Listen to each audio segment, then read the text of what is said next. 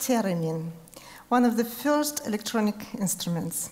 It was invented by a Russian physicist, Léon Theremin, in 1919. The electrical schematic is extraordinary in its simplicity. It uses the principle of electromagnetic disturbance. Two aerials sense the positions of my hands. Actually, the electromagnetic capacity between the antenna and my entire body. It controls the radio frequency oscillators for the pitch on one side and the volume on another. The instrument is very sensitive, not just to my little movements, but also to my emotional condition. And I have to find the right notes in the air by my musical ear, by intuition. It makes the mentality of theremin playing very unstable, lyrical, spontaneous.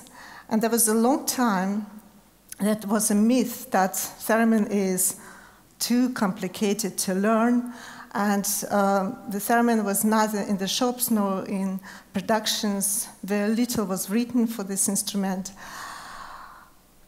But in the 1990s, musicians began looking for not just for new sounds, but also for the new way of performing music. It was a time of development of so-called live electronics. Since then, the interest in the theremin has grown enormously. And nowadays we have got several theremin productions, hundreds of theremin players and compositions of various kinds of art. And there's a lot of potential in the development of this theremin idea as a space controller, where you can create anything from sound and sound effects and lights and projections, or making films in real time.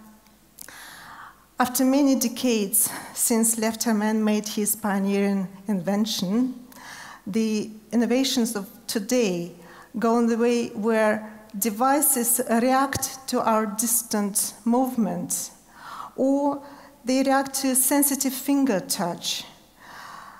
And the new generation of theremin beginners are already prepared to look by intuition, to look for this musical sound in the air.